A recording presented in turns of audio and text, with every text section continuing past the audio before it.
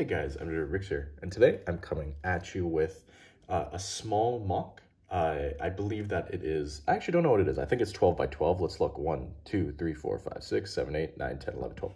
Yes, so I was correct.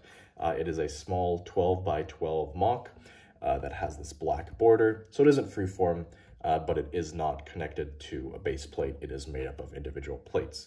So this is really one of my first ventures into trying this black border around mocks, trying to make it look a little bit more, I guess, directioned and pointed, not professional, but just trying to make it look like it had a purpose and look like there was a succinct idea when I had this mock.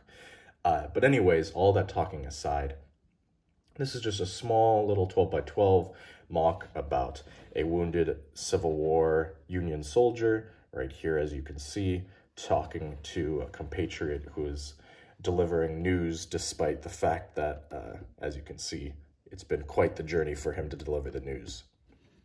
So I guess first, I'll just give a slight spin of the mock. Hopefully that this isn't too loud on the table as I spin it.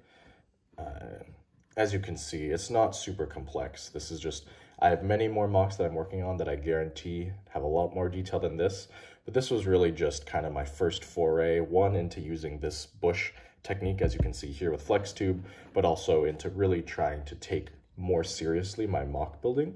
I think that this black border just makes me feel like, you know, I have to do better, essentially, when it's around a mock of mine. So briefly, I'll talk about the third-party company's stuff that is used in here. First, we have a Brick Mania Perfect Caliber musket.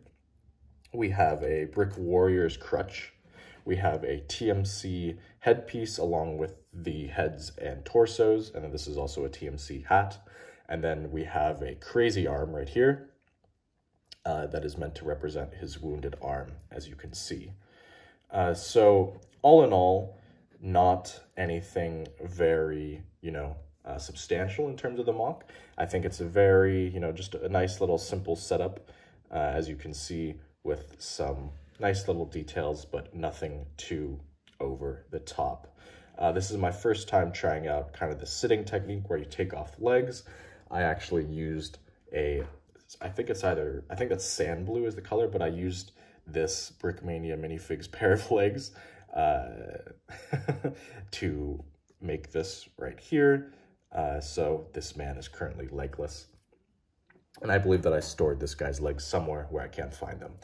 So that's a problem for a later day. But anyways, this was kind of just a small little mock that I wanted to show off, as I will be creating a larger Civil War era based mock coming up very shortly. There should be a video within the coming weeks on the first part of that as I'm starting to construct it. But this was kind of just my first venture into mocks that explicitly use this black border and for this time period. So anyways, I know that this isn't some big elaborate mock that you might see on other channels or some huge accomplishment or something crazy, but I'm proud of this little mock.